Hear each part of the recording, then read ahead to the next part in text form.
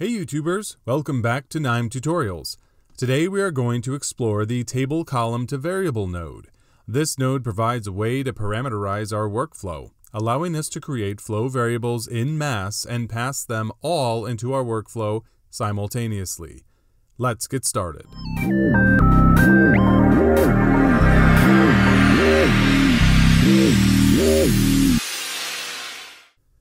The table column to variable node is incredibly straightforward. It just takes the values from a table column and converts them all to individual flow variables. If you're unfamiliar, flow variables are ways for us to dynamically parameterize our workflow and are represented by red ports and red lines in KNIME. The KNIME website explains this as: sometimes a node's configuration depends on a parameter derived from the data and suitable to the task. Like for example, when you want to filter rows by the most popular product, rename a column according to the current month, or prompt a user to provide the input. Flow variables are such parameters. They make your workflows parametric, more flexible, and automatic. Within our workflow, a flow variable name will stay the same, and depending on established conditions set forth in the workflow, the value of the flow variable is what changes. This can be user-driven or automated.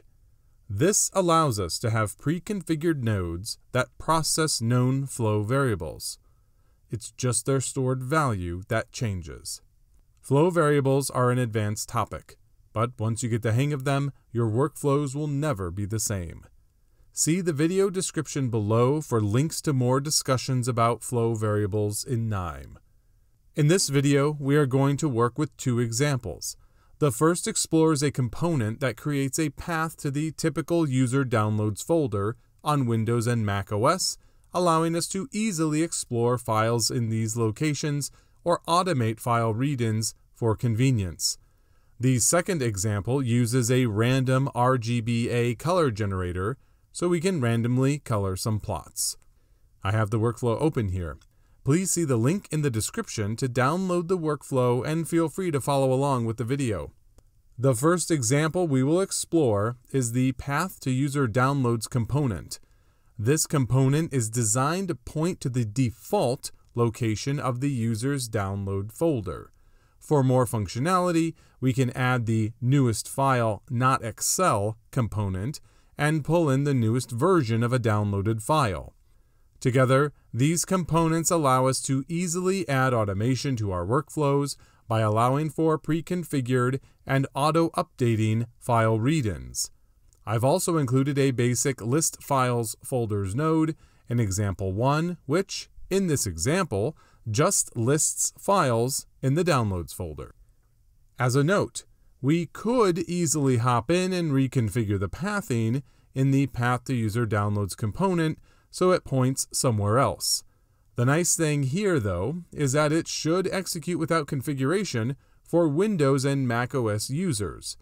There are additional layers of complexity you can add to this concept, but for this video, we are taking a straightforward approach. Right-click the component, and in the Component Option menu, select Open. We can also hold the Control on Windows or Command key on Mac OS and double-click it to open. Inside the component, we are using the table column to variable node for two specific purposes. In this first instance of the node, we need to take the output system properties information from the extract system properties node and convert the values to flow variables. No looping is required, we just configure the table column to variable node. We just select the column we want converted to variables, which is the value column in this case. We decide if we want to skip missing values, and we do. If we leave the box unchecked and have missing values, the node execution fails with the following message: execute failed, missing values are not allowed as variable values. Click OK and execute. All rows in the column will get converted to variables. Something to keep in mind here: the row IDs coming out of the Extract System Properties node are very descriptive. If our row IDs are row 0, row 1, row 2, etc., then those will become the names of our flow variables. If we look at the flow variables output of the table column to variables node, we see our newly created variables. By connecting the variable out port to the column expressions node, we essentially inject the new variables into our workflow, making them accessible to any node down the line. We use these flow variables in two locations. First, we use the os.name variable to create a Boolean flag in the column expressions node. Then we use the user.name variable in the string manipulation node to build the path with this simple join expression. The second way we use the table column to variable node is to isolate a single value from a single column in the data. While the table row to variable node would achieve the same result here, it would introduce more variables than we need. To isolate the single row of the specific column, in this case the path column, we can just use the table column to variable node again. For the second example, I built a random RGBA color generator. To configure the component, simply double-click and enter the number of random RGBA color codes you want generated and the opacity value. Let's open the component. Inside, our choices pass into a loop that iterates for our requested number of colors. Once the loop is complete, we add descriptive row IDs to differentiate these flow variables from others, and finally convert the entire column of random RGBA values into flow variables using the table column to variable node. In this albeit quirky example, we can see how having access to many flow variables can impact our workflow by allowing for unlimited and, if necessary, totally random parameterization.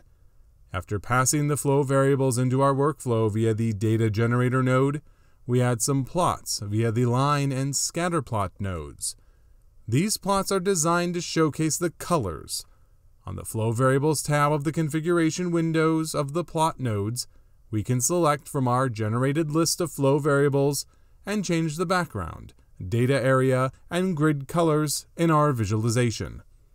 Some of KNIME's data visualization nodes do not accept RGBA color codes, so be mindful and check first before you try to pass in the values.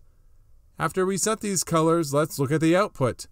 While admittedly not the most aesthetically pleasing visualization, we have successfully applied randomly created colors via flow variables to a node in our workflow. Have fun with this. If you ever need a pile of RGBA color codes, you know where to generate some. That's it for the table column to variable node. As we saw, this can add convenience to our workflow and make managing some types of flow variables much easier. Remember, KNIME is a free download for Windows, macOS, and Linux, and offers everything from data wrangling to deep learning in an incredible, extensible sandbox. Please like and subscribe, and happy KNIMing.